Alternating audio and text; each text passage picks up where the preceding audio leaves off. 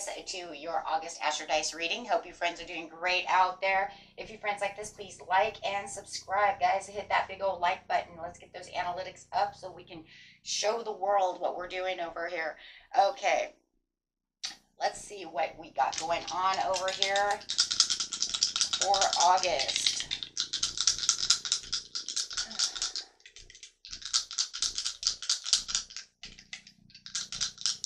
Got this beautiful full moon coming in into Aquarius in the very beginning of the month, so that's going to be a huge time for you to feel bold and courageous as well. So this will definitely allow you to feel like you're in your comfort zone, so that's always a good thing. So let's see what's going on with you, beautiful Aquarius. Energy coming out is into the first house. Look at that. We're just talking about that with some Taurus energy in Neptune.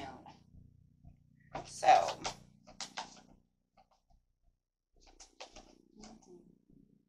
Neptune, your fantasies, yearnings, longings, and potentials for illusion.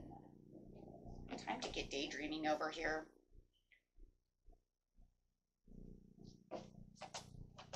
With that Taurus energy, it's going to be slow, but productive. I like that. And relaxed. Just relax, right? The energy around you shows the abundance of nature. It's rich, earthly, productive, and relaxed and slow. Slow, slow.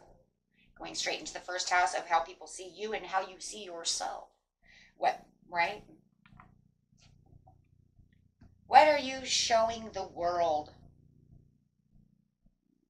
Right? And it's also kind of like you can even look back at yourself because it is the first house, so it's everything about you. What are you putting out to the world for the world to see?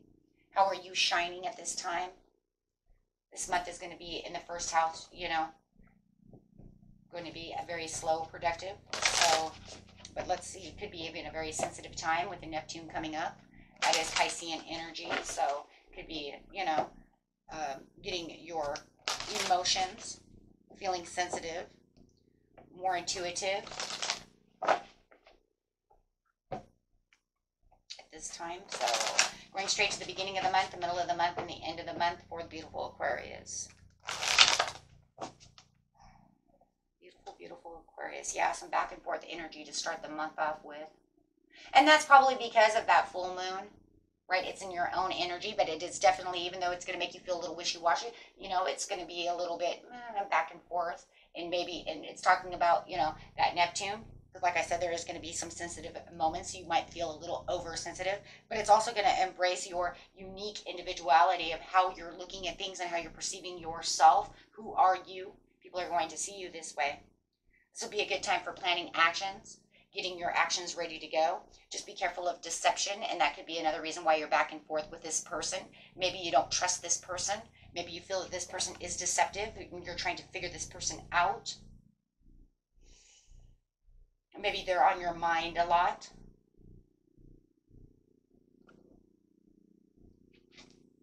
Do I plan to go on a date with this person? Do I plan, you know, to do something, but you're getting, you know, kind of looking, I always see it as kind of looking in the mirror at yourself going, I'm not sure if I really trust, I feel like you don't trust this person. There's something going on, you just don't feel it. But then you go back and forth. Do I do this? Do I do that? What am I doing? Do I give him this time? I'm not sure.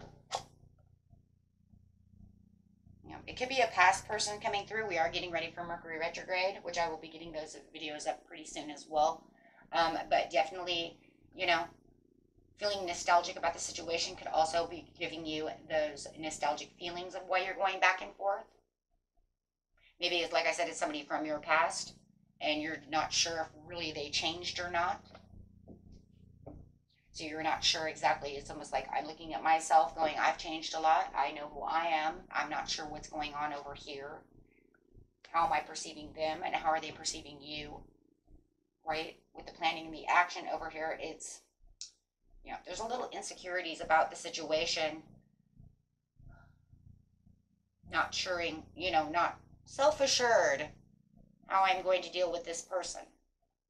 And how does this person see you? You see them as they may be hiding something. I feel that they could be deceiving me.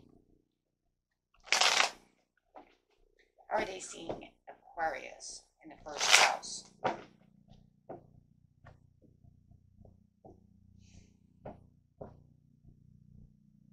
They see you as confused.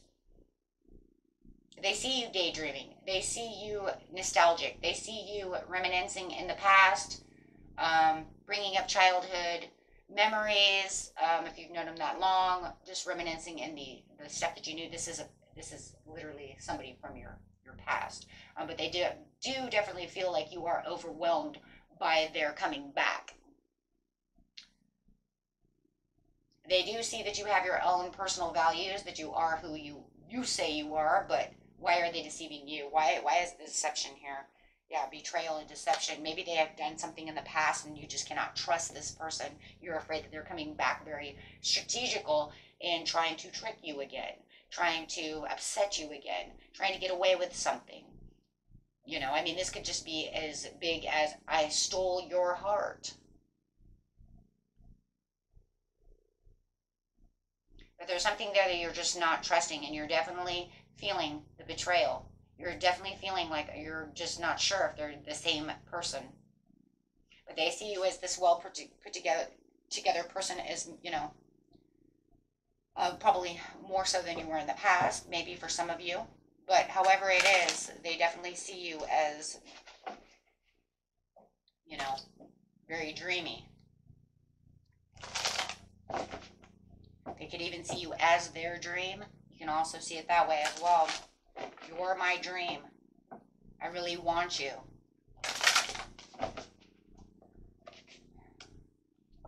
Yeah, mid-month you're playing it safe. There's just something about the situation. You're having great gratitude for the things that you already have within your life, right? And you're just not sure exactly, you know, what you're going to see. This person sees you as very courageous. They see you as the knight in shining armor. I think they see you as the dream. You could be dreamy as well, right? Because it's coming up in the Neptune. So you are, you know, putting your manifestations out there. You're doing, you know, what you're supposed to do. But I do see that there's something going on where they really want to have this time with you. They want you to, I think they want you to forgive them.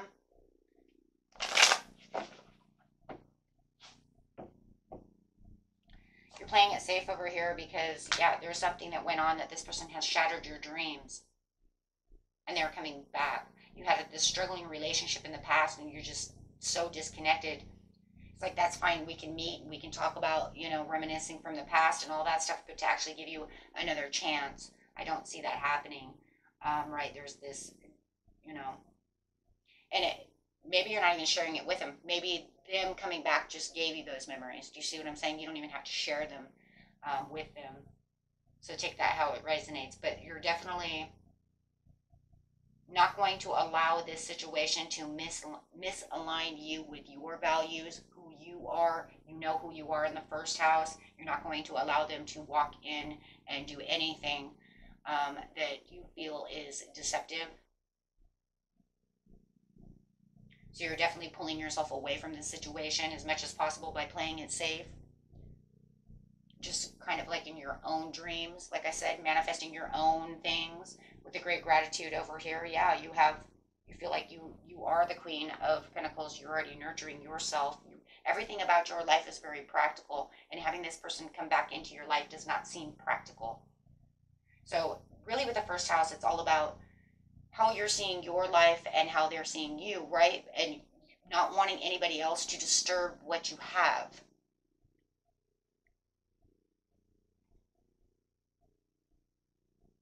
Right? You know what your goals are. You know what you're doing in the present. Right? And you're very courageous about what you're doing in this situation. Right? You're not going to, you know, allow anyone to make you small for their comfort. And maybe that's what you felt before. Because they have betrayed you. They made you feel less than.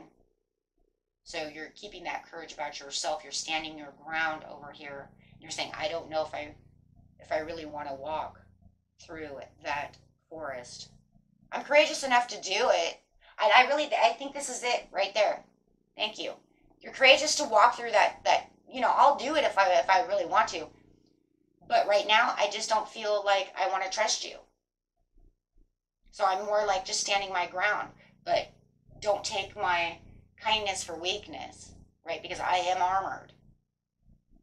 And I am holding a sword. Yeah. You're in your own mode. You're in your own energy. Right? There's going to be some kind of sudden change and upheaval, some kind of revelation that's going on that's going to make you want to even keep more courage, keep that armor on, keep that sword close to you. Something that's going to cause some kind of delay or a standstill. Something, yeah, see, that does not make you want to walk into that because you're just like, nope.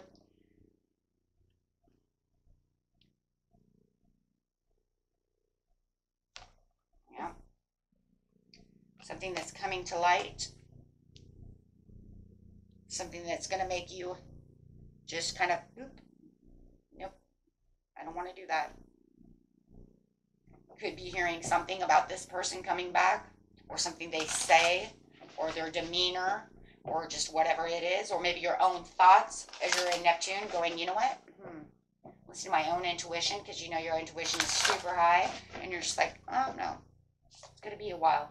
Yeah, and I said it, and there it is, intuition. Excuse me. Your intuition, yeah, and like I said, you could be manifesting other things within your life as you're daydreaming. Daydreams are manifestations. You know, I'm taking it. Oh, I love this because I just seen this right here. I divide each day into segments of my own intentions. Absolutely, and that feels like that's exactly what you're doing. I'm not worried about what you're doing. I'm kind of segmenting my own days, playing it safe, kind of doing my own thing over here. Oh my gosh, I love that. And this is the point from which you are consciously perceiving. The point is a segment. Your day may be divided into segments. It is not necessary to have the rigid schedule of segments, but it is important that you clearly identify when you are moving from one segment of intentions to another segment of intention. And I think that's exactly what it is. It's like, you have me wishy-washy. I don't want to do these, so I'm going to sit over here, play it safe, and I've got my own segments. I've got my own days planned out. I've got my own dreams, my own things. I'm very grateful. I know where I'm going. That's what that is. That's why I'm not going to move for you. So you're going to see me not moving. You can see me as your dream all you want. You can see me as well put together. You can see me however you want, in the way that I'm, you know, but I also see myself the same. So that's great that they see you that way, because you see yourself the same way too. I know where I'm going because you're having new beginnings. Wow. You know, guys, this is, yeah, so they're going to feel at a loss. You're not going to let this person, it's almost like I let you go. Whoever this is, you don't want them in your energy. They're going to feel a loss with you. You're just going to not bring that boat back in. They're going to, you know, try to square off with you. They're going to try to do whatever it is in the mid-month. But I think that all that's going to end up doing, guys, is pushing, making your intuition even stronger and pushing them away more. So whatever they're doing and how they're revealing themselves literally gives you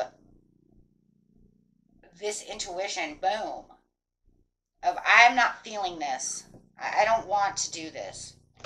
So you're cutting that cord, and it's kind of funny with this loss because it's almost like, well, you're kind of out at sea it there, and I was kind of holding on to this, but then I decided not to go after you. I just don't want this. Sit out there and be in the sea, right? Because I don't want that. But I feel like they're trying to prompt you to change your mind. They're trying to prompt you to take them back. But your perspectives of what you're seeing is, if I let you back into my world, I've got everything so good where I feel comfortable and I have so much great gratitude where I've come from or what I've achieved and who I am. I don't need this, right? Because look, it's already in the very beginning of the month. When they come back, they may have even been back at the end of the month of July, however it is. But it's already in the very beginning of the month. It's already changed a lot of things that are going on. Right, it's already caused this kind of upsetness within your energy, right? Well, obviously, if you're going back and forth, feeling a little wishy-washy about, you know, how you're feeling about the situation, that's already an upset. That's already an upheaval. That's already its own tower in its own ways, because it's causing emotional and energetic chaos, right? So with your intuition and manifestation, you have the star over here. You're going for what you're dreaming of. There you go. I'm dreaming of this. I'm waiting for my star to come in. I'm manifesting what I want. I'm finding my own, my own purpose. I have my own face. I have my own thing going on. And I just, yeah, the new beginnings is bringing in this beautiful victory. You're going to have a lot of public recognition if you're doing, online stuff in your job. Maybe you're a real estate agent. You have billboards everywhere, and people are getting, you're getting recognized by whatever it is you're doing. You could just be recognized at work, right? So you already feel like you already have this progress, and your progress is just continuing to go up and up and up with the new beginnings and cycles. You're already on the right road to where you need to be. And this is, where Spirit's like, well, they can try to emerge and try to do what they need to do, but you just feel like it's more justified and more fair. Seeing really the truth to the matter is this person is not equal to you. And I don't mean so much in status quo or anything like that. I mean energetically, they do not, the fairness, where they think, you guys are just not on the same page. Maybe just even in life. The truth and the clarity is that this person is just nowhere near what you're looking for. Absolutely not. You're looking for the sun. Bam, you got the sun anyways. Yeah. You're looking for someone who is more on your level of growth, fun, enjoyment, not having to sit over here and worry of whether or not they're lying to you or deceiving you or this or that, right? Shifting your values. You want somebody with the same values, the same, like I said, the same mindset, the same heart set.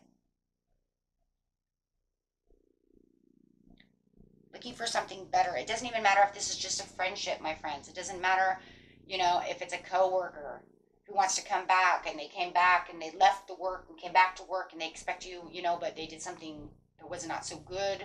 Maybe they were talking behind your back when they were at work and then they came back. Who knows, right? It could be anybody. But you know where you are and you've been strengthening your boundaries through this whole situation, right? And I think that, if you're, when you're playing it safe over here, it's like you're trying to not brew so much on resentment. I don't think that this is about brewing on resentment. This is not brewing about, oh, well, they did this and they did that. Now you're going to go back in your mind and start thinking about, little things. But this is more about, not about being mad about the situation. This is more about, I cannot allow this. I'm way beyond this. You see what I'm saying? Like, I'm way beyond this. Okay? Too many twists and turns have been, are kind of in your mind and all over the place and in your energy ever since this person has returned. And, it's been nothing but this kind of, crazy back and forth feelings when it comes to this. And they see you as sunny and shiny. They see you warm. They see you as this happy person. And that's why they want you back, because you are shining. You are this person that they want in their life. But the thing is it's not complementary. It's not complementing to your energy. They're not the same. So how is their energy? Well, number one, I don't know if you're deceiving me and I don't think I can trust you. How is this person? Just for a few of you. Lack of motivation, lack of energy. Definitely not a very outgoing person. They may be a little boring. For some of you, I will say, right? And they like to cause a lot of conflict, disagreements. They like to hold the swords. They like to feel like they're kind of in control. They may even feel like they like to take your swords away. They're trying to tell you that they have new ways of communicating. But if the Five of Swords and the Ace of Wands upside down is there, then it's almost like, okay, that's fine. So what, you've grown a little bit, but it just feels like they're more thirsty in knowledge of what you're doing and how you've, and they really want to try this one more time with you. But because of their self-limiting beliefs, they're never going to 100% really change. And they could even be their worst enemy in their own minds. So you might even know that.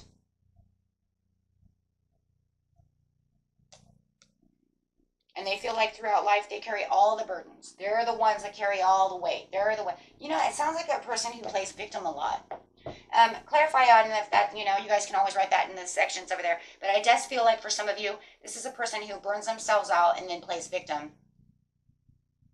I carry all the weights. I do everything. And then they want to, you see what I'm saying? And I feel like for a lot of you, that's where this is all coming down to.